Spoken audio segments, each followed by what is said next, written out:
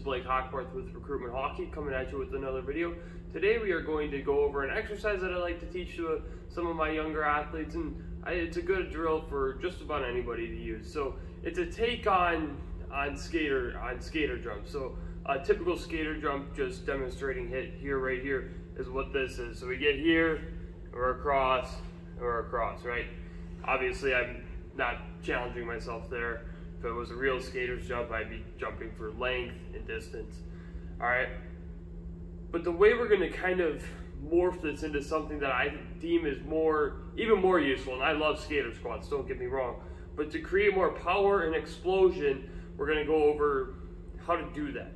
So to create more power and explosion, I do this drill kind of on the ice. I have a little bumper, blue bumper, if you've seen some of my other videos, and I get athletes to go here, jump over the bumper, and then catch on their skates. Again, jump here, over the bumper, catch on their skates, and then they continue on with the drill. If you want to see that video, it's in the description. Go ahead, check that out. It's a part of the other playlist that I have. All right, we're not going to be doing quite that, but it's using the similar muscles, activating the similar muscles in order to create power, get low, and jump up. So what we're going to be doing here is we're going to start here, and I'm going to pop up onto this box. All right, I'm going to land onto this box. Obviously, after I jump, I get up here, I catch, and then it's back down. All right, so what it will look like, again, I want to make sure I'm getting low, I explode up, and what we're kind of mimicking is that when we stop and start, say I just came in here and I stopped on this is whatever, on the ice. All right, I stop, I get low, and I explode out. Obviously, in this case, we're exploding up, and that just helps generate more strength. On the actual ice rink, obviously, we don't want to hop straight up. We want to get out and more lateral.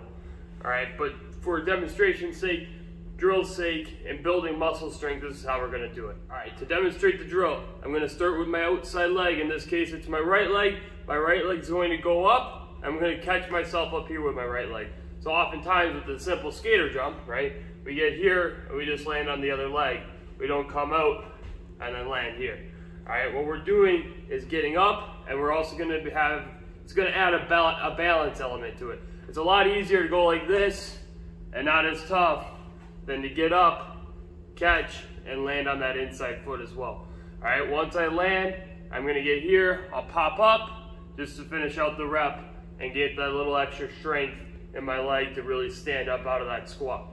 So here's what it's going to look like. Here's what it does look like. I'm low, I'm here, I'm going to get down, I'm going to explode up.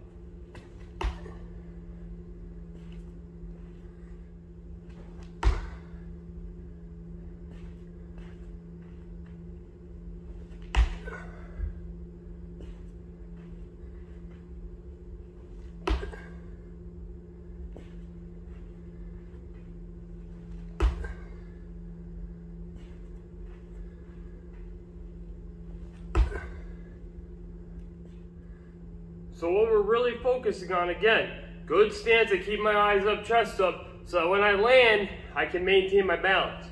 I don't want to get up here and be like this and stumbling around, and now it's not easy either. All right, I get that. You'd even see me sometimes kind of hold myself right there. But when I get low, I'm here, eyes up, chest up, good hockey stance, and I get up, I catch, I'm still in this good hockey stance, and I finish upright. All right, so I'm on the balls of my feet, I get low and I explode up. I use my arms to really drive myself up. Another thing when we do this, we want to keep our feet as quiet as possible. So when I land, I don't want to land and have hard feet, right? I don't want to get up here and be slamming my foot down. What I always say, your knees are the shock absorber for the body. So if you don't know what a shock absorber is, it's like when you're driving a car and you go over a bump, the shocks go down or go whichever way they go. I don't know, I just know that they do something, right? So that the tire doesn't smack the bottom of your car, right? So that's what pushes down and keeps you up, all right? When we go down and we slam our knees down, it's like slamming the shock absorbers down. It's not good for your body, and in the long run, you might feel it a little bit more, all right? Not only that, it helps teach you having delicate feet, right? On the ice, we don't want to be skating around slamming our feet into the ice. All right, so again, we get low, we get up, and we don't want to have hard feet. We want to land as soft as we can. Obviously, it's not going to be silent, but keeping it as quiet as we can. All right, and then when we land, we use our shock absorbers so that I get down and I'm right back up. Last thing, build yourself up into this drill. All right, this is probably maybe 1.5 foot, maybe 18 between 12 and 18 inches is what it looks like in person. All right, so it doesn't look like much, but it's still keep it challenging. All right, keep it challenging, but don't go so high where you're doing it improperly. Ease your way into it. Maybe if I can do this with ease, then I can move up. All right, but at this time, if you're not doing it with ease, don't try to skip steps. Do it right, build your way up, and that's going to help make you more successful. I always say quality over quantity. I'd rather see you do I'd rather see you do 3 really good ones at this level than 50 really bad ones at a higher level.